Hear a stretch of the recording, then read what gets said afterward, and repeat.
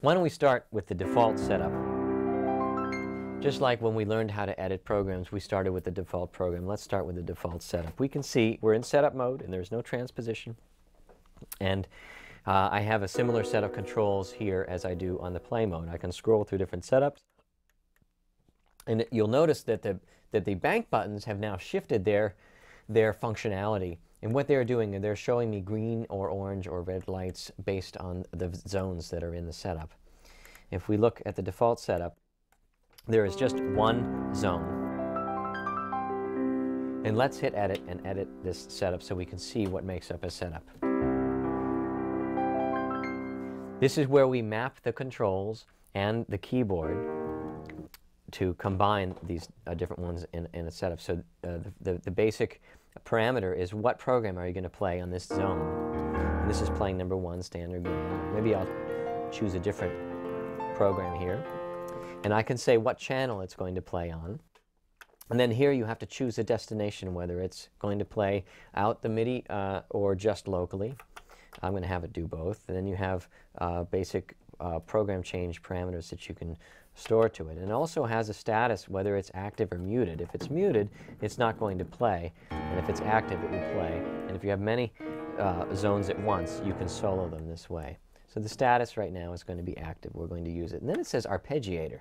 There is an arpeggiator for each zone, which we'll get into shortly. And it's enabled for this zone, so that's on. So that's the basic thing. What program is going to be played on this zone? Let's go to the next page, key and vel.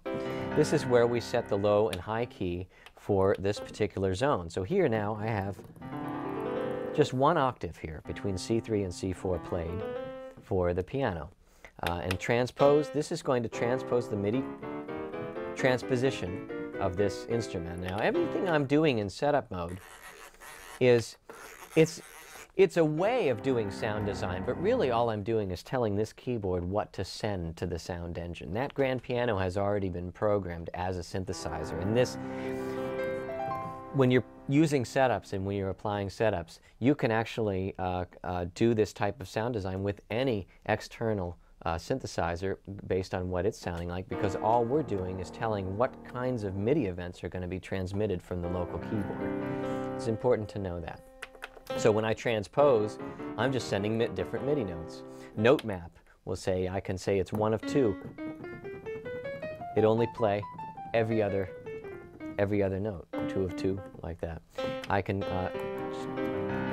the most important thing is I might want to change the velocity scaling of this. Without changing the response of the sound, I might want to make the velocity go from 0 to 127 faster. So I now have made it easier. So I could do that across the board for my whole keyboard if I want to, but actually might want one zone to have a different velocity response than the next. And this is done all at the MIDI transmission level. I also have an offset, so maybe I have something really nice and I like how easy that is to get to the maximum, but I might want to turn the offset down, so I actually subtract this amount from all the MIDI velocities, and I might want to change the curve. You could use this to compensate for any kind of external device's reception of velocities that you don't like, or you can do it just to adjust the various aspects of the zones in your setup. What's the first thing we really want to do is combine more than one program. That's kind of the purpose of the setups, is to combine more than one program. So why don't I add some kind of synthesizer pad? I will say that I want to have a new zone, and it's created a new zone for me, and now I see on my bank buttons I have 2 green lights, and that's one for each zone that I have created. If I go now I can use my chan and layer to edit zone 1 or zone 2 of the 2 zones that I have. The second one is on channel 2, happily. We would like to, generally speaking, keep each zone mapped to a channel that matches it. You don't have to at all, but it makes things easier. And now I will scroll through the different kinds of things that I might want to layer. So now I'm combining 2 sounds. Here's one called Harpalicious. That's pretty nice. Maybe go to the pads here. I'll select some pads. That's nice, buzzy string pad behind the piano. Okay, so I've added this. So I'm doing simple additive synthesis, combining the different sounds. So if I like this, I can hit exit, and I can rename this as a layered setup, L-A, oops, L.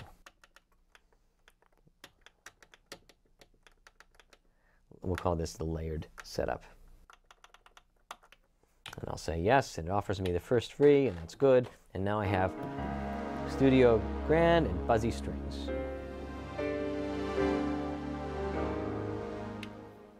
So we've seen, I might find that that layered sound is a little bit loud, and I could do a couple of things. I could take, for zone 2, I could tell it velocity to be less. And now this machine will send a lower velocity to that channel than it is for the other channels. Or, alternatively, I can have this setup send a MIDI volume message. So there's a MIDI volume and panning message that will be sent whenever this setup is called.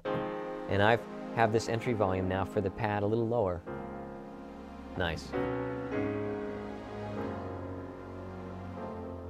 Okay, I like that better. Why don't we save that?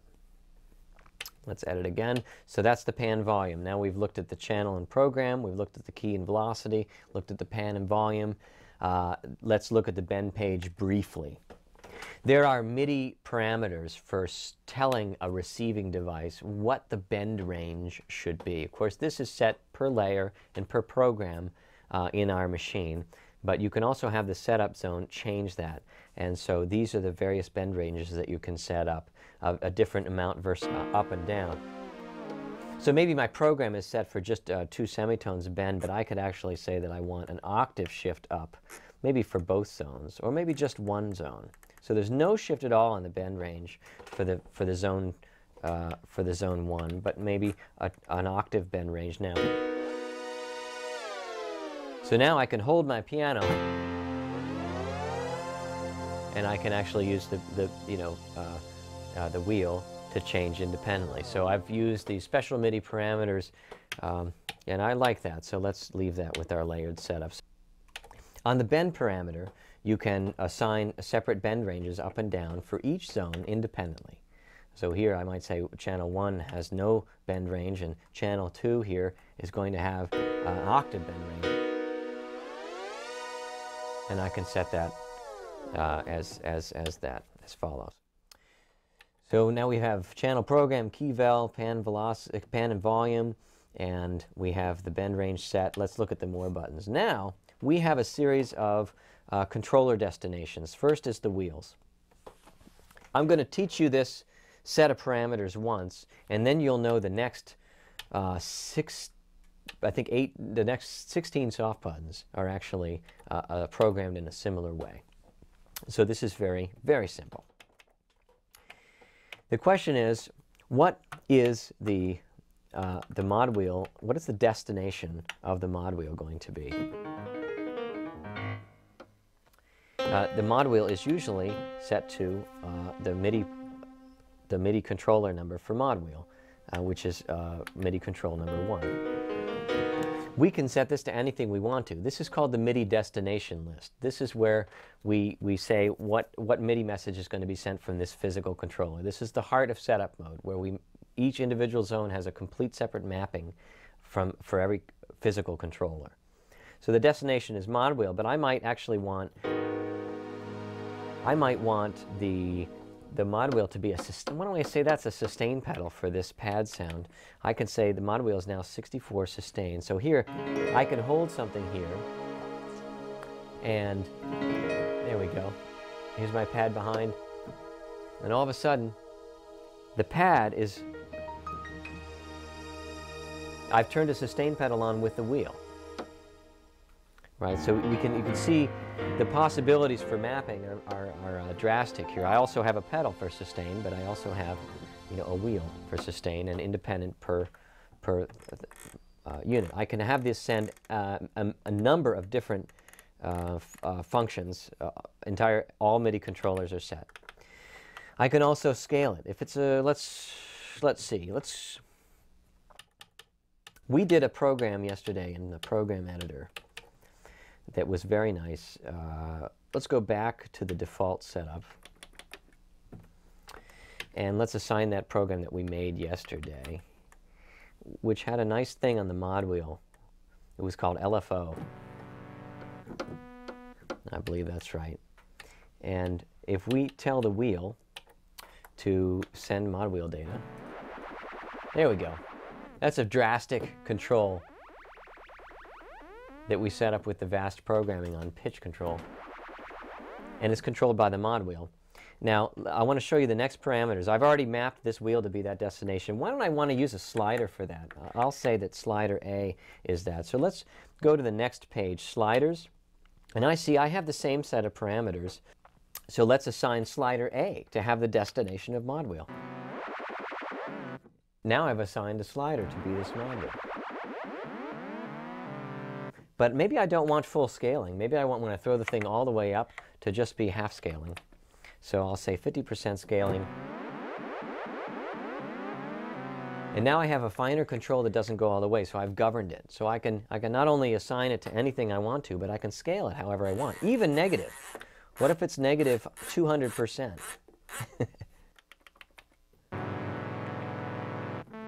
It's not going to do anything because it's always going to go backwards. So why don't if I scale it negative 100%, and now the mod wheel is already down, and so it can't go down any further. So now I use the next parameter, add. Since I've scaled it backwards, I want to add an offset. So here I'm going to add a MIDI value of 126 to everything. So it's going to now operate in a backwards way. I've added everything all the way up, and the scaling is backwards. So now when the slider is up, there's no modulation. And as I pull it down, it's like throwing the mod wheel up. I can change the curve of this as well, and this is very useful if I'm using it as a volume controller. And why don't we do that? Actually, there's a MIDI destination for volume number 7. I'll turn my scaling back up to 100%, and I'll have no offset. And we'll look at the different kind of curves that are there. Here it is. First, I have to. Let's see, 100% scaling. My volume is down, so I'm not going to hear any sound. And I can bring it up. That's a linear curve, a compressed curve. Better for fade-ins. And then there's, of course, one that's called expand. And that throws different from the end. So when you're combining different zones and using these different curves, then that's a nice way to do it. You also have an entry and exit value, because if I have something that's going to do something drastic like fade out a sound at the end, I might want to make sure that when I start this program, when I start this setup, that there is a sound to begin with, and that's called an entry value. Entry values are very important because they allow you to specify exactly what kinds of controller messages are going to get sent when you select the setup, so that it sounds just like you want it to, ready to move those controllers to change it how you want when you assign them. So far, we've seen that you can look at a zone and you can change its program. You have the key and velocity settings for the zone. You have a pan and volume entry and exit values. We can set the bend range, and then we can map the various wheels and sliders and even the control pedals for their inputs to any MIDI destination that we want. We can also, the pressure strip acts just like any other MIDI controller. It can send volume message if you want. So all of a sudden I have this sound here, and maybe I want the pressure to send MIDI volume. So now all of a sudden I've turned this thing, MIDI volume is now being sent by pressure. So maybe I want to enter a zone, you know, when I press, and you can do it that way. You can start to get an idea of the flexibility that's possible here.